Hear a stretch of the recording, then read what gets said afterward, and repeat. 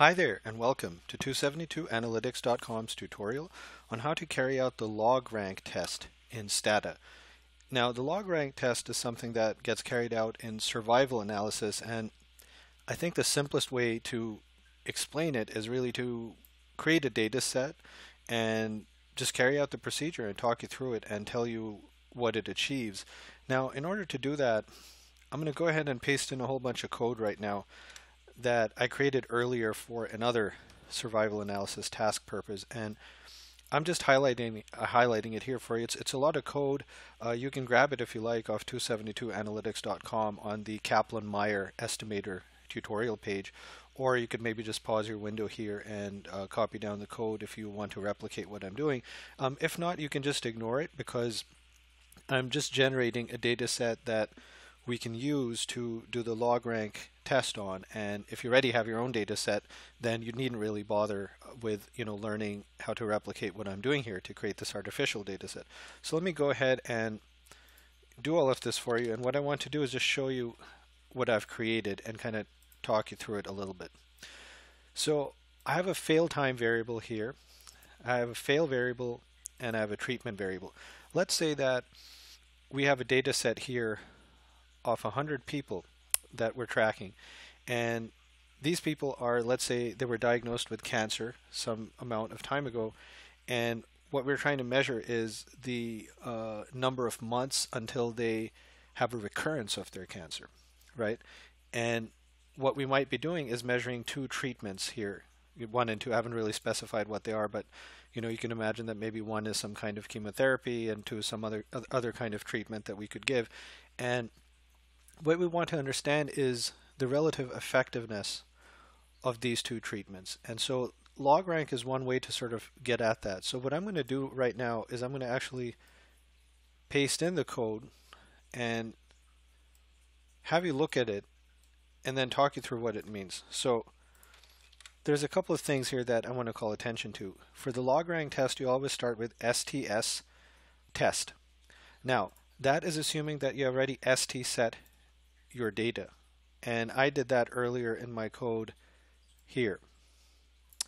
When you use stset, you follow stset with whatever your fail time variable is called, which I just called mine fail time to make it easy. That's the variable representing the amount of time that elapses until the hazard takes place or the event of interest takes place. And then the fail command, and this variable here in parentheses, is just the number of people who experience that event at a certain fail time. And if we go back and actually look, we can kind of see that. For example, let's say 30 months in, 4 people were observed to have a recurrence of cancer. Now, just a quick thing to point out, I created this data set. It doesn't have censoring. The assumption is that all 100 of these people did have a recurrence of their cancer, because note that there's a fail time month for everyone. If we had censoring, it would be the case that by the time the observation period ended, that we hadn't had the chance to observe the recurrence of cancer in some folks because just the steady time had elapsed.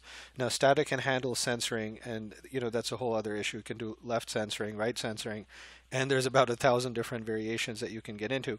But my goal here is just to show you the very basics of the logrank test, and then what I would strongly suggest is that you check the Stata documentation to learn more about how you can apply some of the additional alternatives, options like censoring to this procedure. So let's go back now and let me do that code again for you here. STS test, and then treatment. It's an easily named variable. I'm just calling mine treatment. It's whatever the thing is whose effect you're trying to measure, right? So treatment in this case is a pretty intuitive thing. We are trying to understand the effect of two kinds of treatment. And then comma logrank. So when you do that, notice that we have 44 events, failure events for treatment 1, and 56 events for treatment 2. Now, what the logrank test does here for you, it's really quite handy at this. It shows you the events observed and the events expected. And when you can compare these, of course, you can get a chi-squared, a statistic for that, and a probability. Now, if your probability is over 0.05, pretty much events observed and events expected here, if you look at it, are aligned with each other. And another way of understanding that is that if this figure is over 0.05, then neither treatment is, let's say, more effective, right? And let's give you kind of a visual look at that with the Kaplan-Meier estimator. I've gone ahead and put in my code for STS graph, and I had this code in here earlier because I really wanted to create a lot of ticks and labels down there to show you, but you could actually ignore all of this if you wanted, and you could just, in fact, I can do that for you. We can just say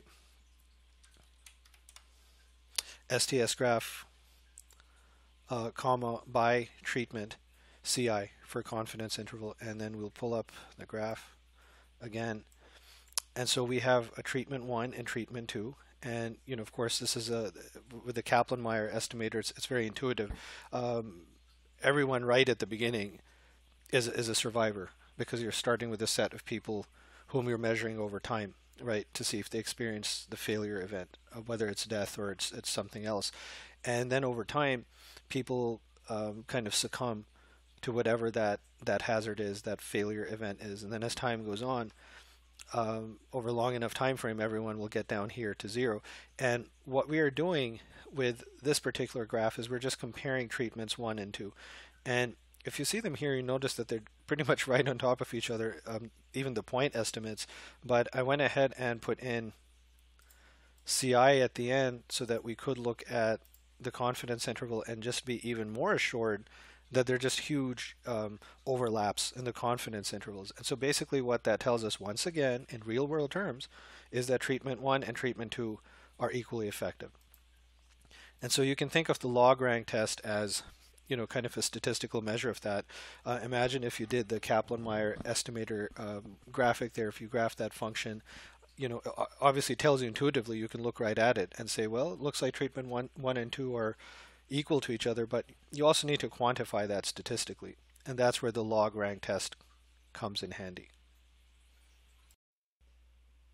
I hope this tutorial was helpful to you, and I would like to invite you to visit 272analytics.com for access to all our free statistics tutorials in Stata, SPSS, R, eViews, and Minitab.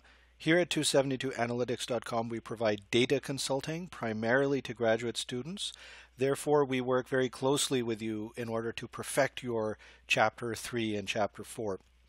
That means helping you design surveys, getting your data input, assisting you with fashioning appropriate research questions and hypotheses, getting your data, extracting them, transforming them, cleaning them, putting them through analysis, interpreting them, explaining them to you, so that at the end of the day, you know exactly what story your data tell, why they matter, what they mean, in a manner that lets you write a perfect Chapter 4, following a perfect Chapter 3, and lets you defend your dissertation or thesis with complete confidence. We provide ethical consulting. It's not a writing service, so you will be responsible for taking our blueprint, our assistance, our consulting, and transforming them into an appropriate academic project for yourself.